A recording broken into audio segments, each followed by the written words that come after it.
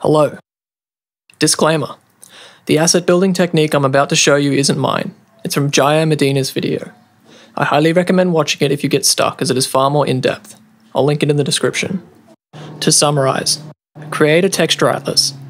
You can use Photoshop to do this, or Krita if you're broke like me. Create a blank 4K image and fill it with a concrete grey. Bring in some concrete textures and start blending them with the grey background. We want about 70% of the atlas to be different types of concrete, and the remaining 30% to be detailed, greeble or techie looking pieces. I used mostly images from textures.com, specifically from the heavy machinery and aircraft sections. Once you're happy with your atlas, save it as a PNG and bring it into Blender. Create a cube, give it a new material and assign the atlas as the albedo. Now scale the cube roughly into a building shape. Apply the scale with Ctrl A. This is the magic step. Add a mirror modifier, select either the X or the Y axis and check bisect. This will mirror our texture across and give us that sci-fi symmetry. Now enter edit mode, select all of the faces and hit the U key.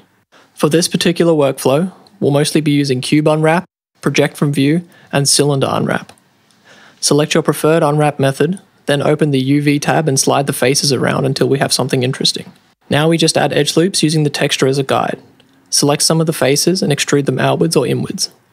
Repeat these steps until you have a blocky, futuristic building. If you're not happy with the texture, reproject the UVs and move them somewhere else. This process is super fast and fun. While working, I often turn correct face attributes on and off for different results. I'll also toggle show overlays when I need to see the texture better. We can duplicate our building, apply the mirror modifier, change the scale, reproject the UVs, and slide them somewhere else. This is how we can add tons of detail really quickly. Now we can add a new mirror modifier and use the eyedropper to set the origin of the mirror to the main structure. Let's squish this part down and use an array modifier to add some extra floors here. Reproject the UVs again to keep leveling up the complexity. Throw some antennas on the roof. These are from my free building pack on Patreon. For a cylindrical building, the process is the same, only instead of using cube project, we'll use cylinder project. Once you're happy with the building, select all the pieces and right-click, convert to mesh. This applies all of the modifiers. Then join them together using Ctrl J. Finally, tab into edit mode, select all of the vertices and hit M, merge by distance. Drag the merge distance value up to remove any overlapping vertices and clean up the mesh. To level up the material, plug the color into the roughness channel and control it with a color ramp. Then plug the color into the height socket of a bump node. Plug this into the normal socket. You can also try playing with the metallic slider, or make multiple atlas textures for even more variety. Once you're happy with your asset library, start placing the buildings around the scene to block out the city. For vast, sprawling slums, you can use a particle system or geometry nodes. It's a good idea to look at reference here. I'm using PureRef to keep everything in a single window. To add some fog, scale up a cube, open the object properties and set the display mode to bounds. Give it a new material, delete the principled BSDF and add a principled volume into the volume socket. Now adjust the density.